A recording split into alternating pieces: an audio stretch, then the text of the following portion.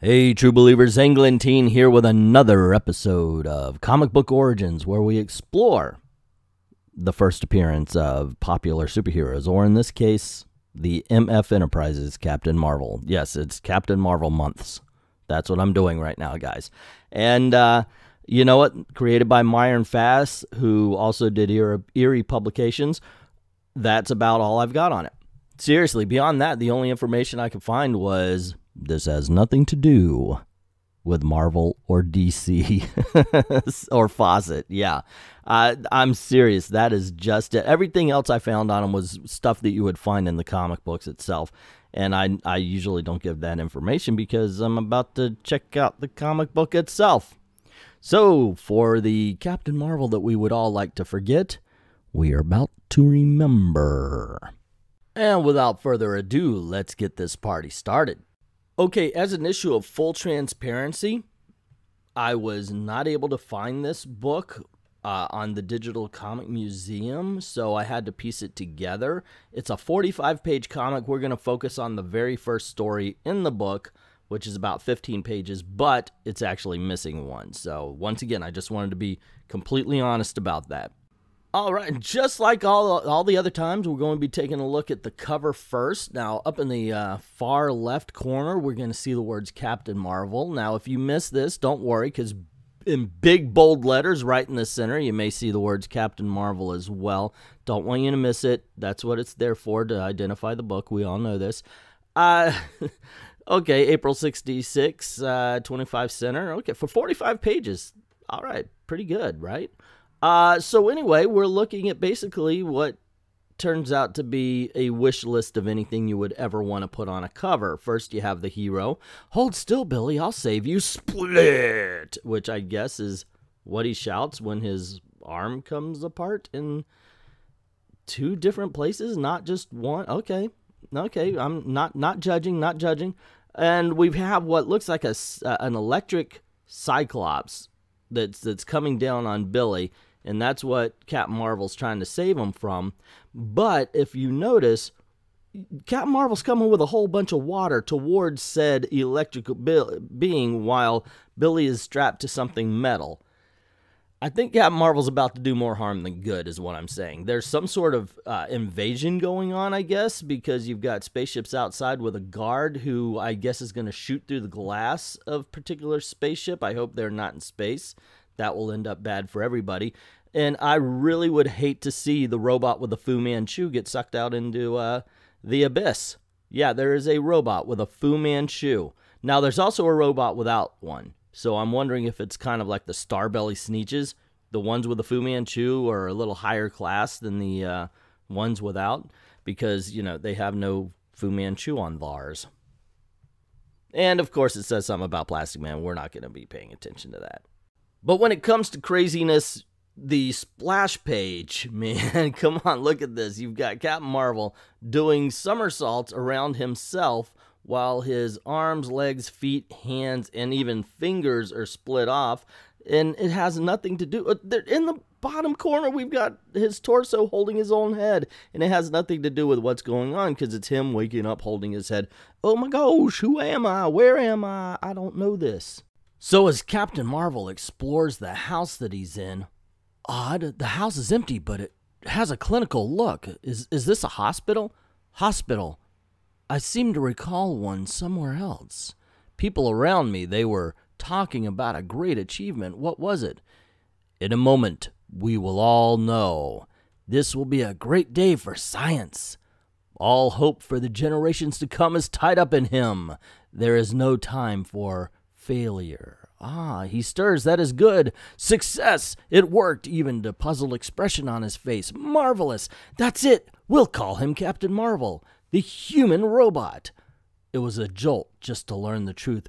I'm a robot? Why did they create me? Why me? And how did I get to this house? Can't think, but there must be an answer to why they gave me Donald Trump's haircut. So we cut to Captain Marvel going into the library because after a headache, that's what one does. And I swear to God, I'm not making this dialogue up. Perhaps I'll find the answers in this room. The library room. He actually says that. I kid you not. So anyway, he says, wow, there's a book on astrophysics by Marvel. It's too high. I can't reach it. And he yells out, split. And then I hate panels like this, man, because it happened so much in the Silver and Golden Age where he is literally saying, my hand, it flew from my arm. It's grabbing my book. And then he yells, Zam, my hand has rejoined my arm. And what do you see? The hand flies out, grabs the book, the hand comes back. Yeah, we get it. So he wonders, whoa, wait a second, how did I know how to say that? And he goes, wait, it must have happened at the hospital, you think? And so we flash back where the doctors tell him, now say the word split. And he yells split, yow, I popped apart. And we could see that. Thank you very much. And then, of course, he tells him, Zam is going to bring your pieces back together. Which literally, if you could look what we just saw, every bit of information that's given to us from watching Captain Marvel and the Doctor together was given to us 3 panels before that. So, what a waste of a page. And they continue to practice. He pops off his arms, pops off his fingers, his legs, and the Doctor says, now send your head on a tour of the city.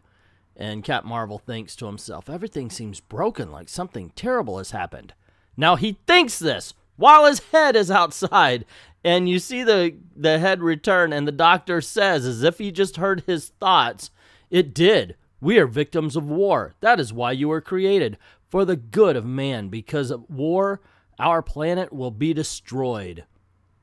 All but we'll discuss that another time now. Go back to the exercises. I'm going to stop talking about what may make an interesting story, and we're just going to send your separated body pieces around town a little bit more. I'm beginning to feel embarrassed that I decided to present this to you. I really am. This is a really bad comic book, because the next page, he's like, okay, now you're going to try it again. We got 4 people running at you. What you going to do? Split! And his arms and legs fly out. And he's like, why do I even need to do this? And he's like, to defend yourself. Are you freaking serious? The hell? Why? I'm adding that are you serious bit. It's like, come on, guys. Really? That's where you're going to go with this? So the Doctor says, hey, you got to remember to rejuvenate your energy, or your powers will be useless. And the robot goes, hey, how will I do that? And I'm thinking, I don't know, sleep? Everybody in the world is the same way. And the Doctor explains to him that the way he replenishes his energy is by rubbing himself. And really? That kind of puts me to sleep. And then there's a big explosion. He's like, oh my gosh, we're at war. There's no time. We have to get you out. Take these little girly booties. They're astro boots. It'll enable you to fly through space. Hurry. Really, will it enable him not to, like, implode? Leave this place. In you is preserved the knowledge of our people. Use it to help others. Goodbye and good luck. Then, for 1,000 miles up, I watched the planet that I was born upon disintegrate into 1,000,000 pieces. Now I'll have to find a new home. A new home, yes. I remember now. The planet was destroyed, and I floated. His name is Captain Marvel. There's another guy named Plastic Man, and he's the lone survivor of an exploded planet. Yeah, there's no way this one wasn't going to court. So Captain Marvel's feeling really tired, so he rubs himself a little bit, and then notices that there's a little boy coming over. A little boy comes in and says, hi, golly, you sure got up early this morning. Couldn't sleep. Is there something you want here? What? Say, you do look sort of funny. Have you gotten your friend Billy from the USA? USA? Oh, sure, Billy. Come on in. Forgive me. It was a rough night. But why is the country the thing that sparks off the... Oh, you're Billy from the United States. Yeah, now I remember. Where are they? That's what hits the little memory button on him. So in his confusion, Captain Marvel asks Billy, hey, where did we meet? And Billy says, right here in the good old United States of America. Doesn't say Wyoming or Disney, California, New York, whatever. Nope. United States of America. And then Billy recounts how Captain Marvel flew to the planet Earth, landed, and then sent his hand to stop Billy. They met, and Captain Marvel decided to take on the secret identity of Mr. Marvel, and that's how they became friends. Yeah. All of that information was also the information that we learned in the first 5 or 6 pages. This book is useless. I'm sorry, but wow. And yeah, Secret Identity, Captain Marvel to Mr. Marvel, nobody really broke their back over that one, did they? Not a lot of heavy lifting there. And what's weird, that's the end of the first story. Now, once again, this is kind of Golden Age, Silver Ages, so yeah, it does have multiple stories in it, but that was it. That was the end of the first story. It really was the same thing said over and over and over and over again. Caught in a vicious electrical storm, a lone airplane flounders helplessly with 50 passengers aboard who are about to be plunged into the greatest adventure of their lives as they encounter the invisible aliens. Inside the plane, Captain Marvel looks out at the nightmare engulfing him and silently thanks his lucky stars he refused to take Billy along. I wonder if even I can survive this. While in the cockpit, the pilots puzzle at the strange way their instruments are reacting. Brother, will you look at that? Everything's bouncing around like crazy. Yeah, almost as though there's some sort of magnetic force. Arrgh, look. Now, I don't think he was meant to say it like a pirate, but everything's better with pirates. At least that's what my wife told me on our honeymoon to Somalia. So the plane goes into a big Stonehenge head, ends up in a black hole, and all the passengers like, oh my gosh, what's going on? Help me, help me. And even though the plane is in a direct 90-degree nosedive, they managed to pull up just in time not to blow up. Yeah, I have to apologize. While putting this together, I was unable to find a page 13, so moving on to page number 14. So we cut to Captain Marvel flying around. He's using his radar ears to try to find something. He comes across a gigantic computer. Upon investigation, Marvel is amazed by the Colossus-type computer in the middle of the jungle, and at the base it finds an ancient tablet with a forgotten language scratched on its surface. And once again, the dialogue basically mirrors what we just read. What's this? A tablet, but the writing belongs to a very ancient civilization. Must find a key to this. Using his computer-like brain, Marvel manages to find a key to the writing in seconds and unfolds the story contained thereon. We are doomed race, doomed by our own foolish acts, by our probing into the infinite. We attain greatness, miraculous powers of super civilizations on whatever world we colonized, yet we still cannot conquer on how to make men's shirts. Then, one day, we discovered that we weren't alone, that we were merely on the other side of the curtain that separated our civilization from another, on the other side of the 4th dimension. We tried to communicate, to extend our hand in peace, but our ships were fired upon, and we were destroyed by those creatures. And now, as I write this, I am the only one left, but in this giant machine rests the storehouse of man's knowledge. I'll be immortalized.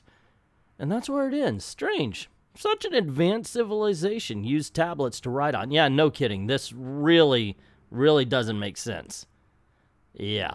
So, and it even says it's stranger they write on the tablets when they built just this giant computer. Yep. That's the 60s for you. They thought computers were going to get bigger and bigger and bigger and not smaller and smaller. And thusly, as Captain Marvel is walking around the computer, he finds a panel and flips a switch, first walking through a dark tunnel. Then suddenly, the room was flooded with light. As Marvel enters the corridor, what the hell is that? It looks like a Taco Bell burrito gained sentience. Call Rob Liefeld. We found what stole all of his character's feet. Looks like a half-used tampon decided to revolt and walk away. Alright, it's the rule of threes. Back to work. So the alien tampon says, oh, you will pay for your curiosity, and drops a glass dome over Captain Marvel, and Captain Marvel's like, oh, this is what you did with the other civilizations, and I'm gonna escape by using my laser eyes, you know, that we've already established he had. I mean, I know about the split, but did they mention laser eyes and I missed something? Well, anyway, Captain Marvel escapes.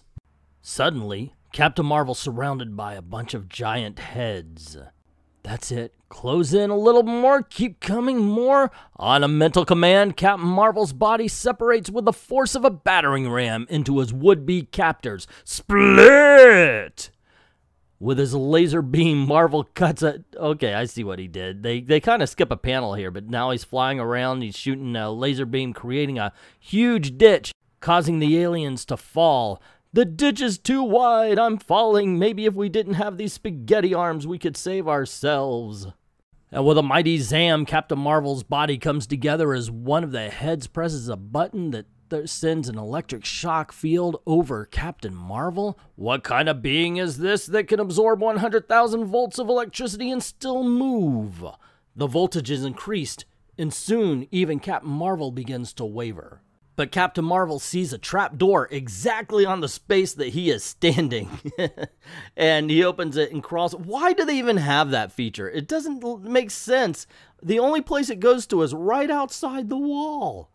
And there's a little hole there. It's not like it's a secret or anything.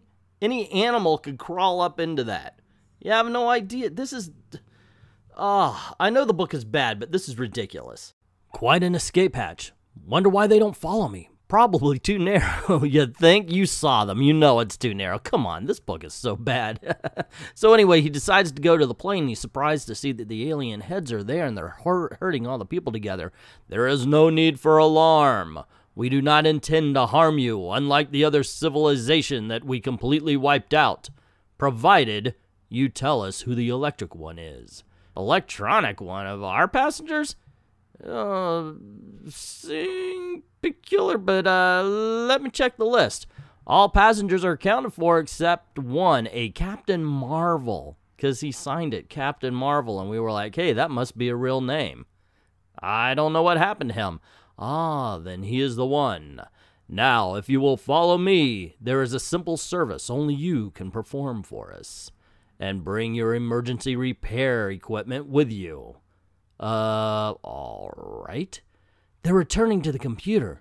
Something tells me there's trouble ahead for those people, unless I help. So Captain Marvel runs toward the computer, and later, inside the mechanical brain, as soon as the others are taken care of, I'll show you what needs repair. Ah, now this hatch needs to be sealed permanently. We would do it ourselves, only we're too big to handle such a small job. Besides, we do not have the tools for it, and that is why we need your help. Also, my arthritis is acting up. I'm all head and knees. You would think that'd be an advantage. It's not. All right, Ben, you heard the man. Get with it. Roger, but the whole situation is mighty queer. Yikes. That did not age well now, did it, kids? This computer is years ahead of ours, yet they haven't any tools? And what happened to Marvel? Something tells me they're putting us on. This is a stall. The Earthlings are suspicious of us. Yes, I too can read their thoughts. They said it out loud, dumbass. Okay, big George Bush alien head, that hatch is sealed. Nothing can get in or out. Good, then come along and join the others. And so the giant heads decide to reunite the pilots with their other passengers. They're being held hostage unless Captain Marvel surrenders. One of the pilots, though, refuses to go down without a fight, and he lifts a flamethrower, a welder to him, I guess, and the giant head just slaps it out of his hand and says, wait a second, we're stuck outside of our own dimension and we're trying to get back and we think Captain Marvel can help. And the pilot says, well, we'll help you. And Captain Marvel overhears this and he says he'll help as well, but only when the pilot and the passengers get back to the plane. And when they do, the big head say, hey, look, there's a crack in the computer and that's what's letting all the electricity out. So Captain Marvel agrees to help and splits his body so he can fit inside the crevice. While inside, Captain Marvel uses his detached limbs to repair the wires and stop the electrical leak. That's what they call it, I swear to God. I'm not messing around here. Then Captain Marvel calls his body back, Zam! And uses his immense strength to close up the crevices. But unfortunately, it isn't enough. They still need more power before the big heads can get back to their own dimension. So Captain Marvel uses his computer brain to figure out that they need 12 boosters, whatever the hell those are, to get the computer running. The big head's like, hey, okay, we need 12 boosters. How the hell are we going to get that? And how's it going to power up if we do? And Captain Marvel, who was earlier brought down by electricity, decides, I know, I can use myself as a conductor. And he goes up into the sky and his electricity is falling down and he's grabbing onto it to send it into the building, and they're like, hey, you got enough power, that's awesome. And the big heads notice that it's about to work, and so they all get onto the platform of teleportation now.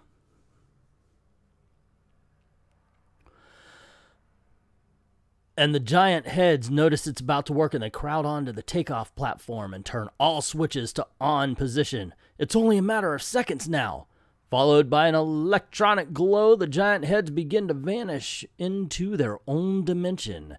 It works. We're going home at last. Meanwhile, outside, Captain Marvel, as the conductor of the natural lightning, begins to feel the strain.